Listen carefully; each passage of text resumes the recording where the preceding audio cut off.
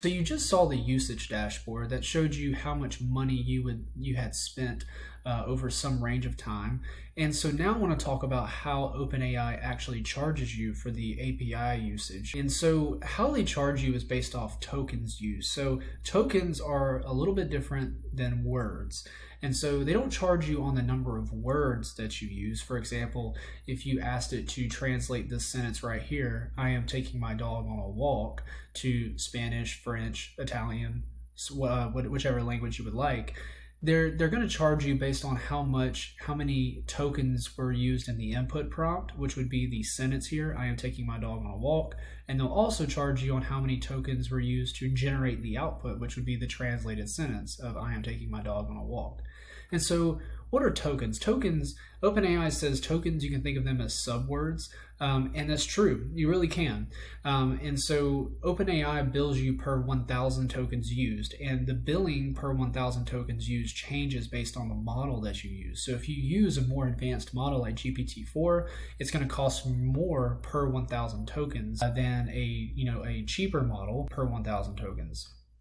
And so they said on their site that 1,000 tokens is roughly 750 words, because we're subwords now, right? Tokens are subwords, and so it's more subwords than words. And so to get an idea of what a token is and how OpenAI may actually tokenize a sentence, this isn't exactly how they would do it, but this is an example of what tokenization means, is that let's just say you wanted to translate this sentence to Spanish, I am taking my dog on a walk. And so you input it into a GPT model.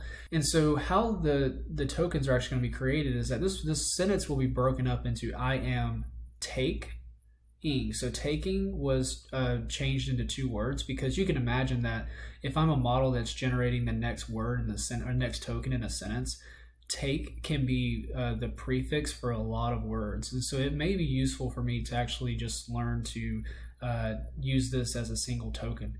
Ing right here, there's a lot of gerunds, and so like you can use this for a lot of words, and so it may be wise for the model to separate these because they can be matched up with several different words.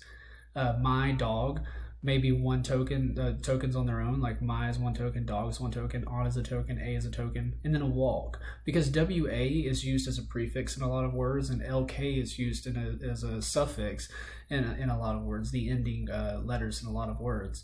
And so it kind of broke the sentence up into, it had 1, 2, 3, 4, 5, 6, 7, 8 words. Now it has 1, 2, 3, 4, 5, 6, 7, 8, 9, 10 tokens. So there's more tokens than words here. And so that's an example of what tokenization is. Now they wouldn't keep them as letters. Obviously they would be converted into numbers so that the model itself can actually generate outputs. But that's a high-level overview of how tokenization works on a particular example.